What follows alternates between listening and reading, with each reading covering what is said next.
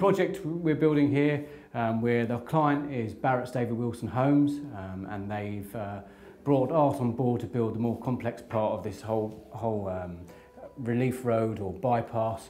We're building half a kilometre viaduct with 5 piers, 2 abutments. It's a composite deck, so it's made out of precast beams with an in-situ concrete slab.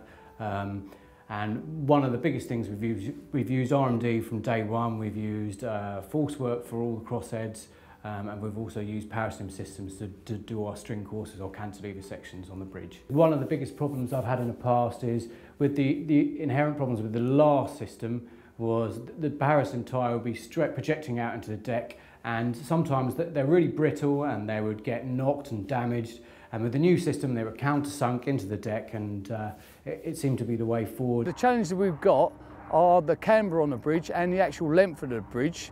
Logistically, it going over a live railway, which is always a problem, and health and safety on this project. Because we're going over a live way, we've had to do a lot of night work for possession work so we can build it safely. We asked RMD to come up with a design so we could build the bridge, and we've used RMD all the way through this project. When we asked RMD to come down, they had a new Paraslim system that they would like us to use, so we offered to go ahead and use it. Obviously, across the railway, we've got the old system. Compared with the new system, they're very similar. The only thing is they thought we can use the divvy bar, which is used across the board now.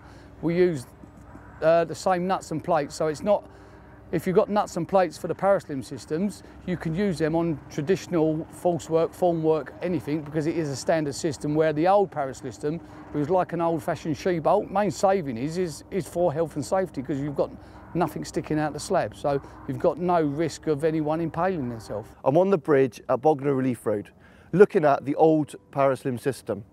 As you can see, the threaded bar is protruding from the deck, and the contractor has to use a mushroom cap on the edge of the threaded bar to prevent injuries from impalement. The risk is that the mushroom caps can fall off. The bar also provides a trip hazard to workers and obstructs concrete finishing. Just down here next to me, you can see how the new Paraslim system looks from on top of the deck.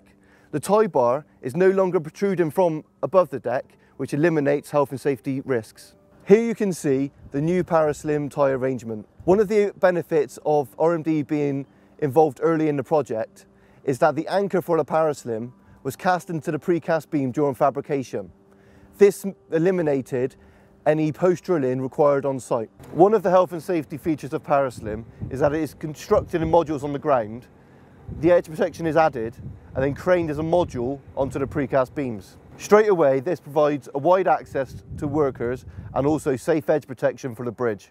With the civil side of any sort of civil engineering works, most companies always go with RMD because the service you get off them, they're reliable, and you get a really good service. Everything we've asked for, they've delivered on time, and it's been great, you know.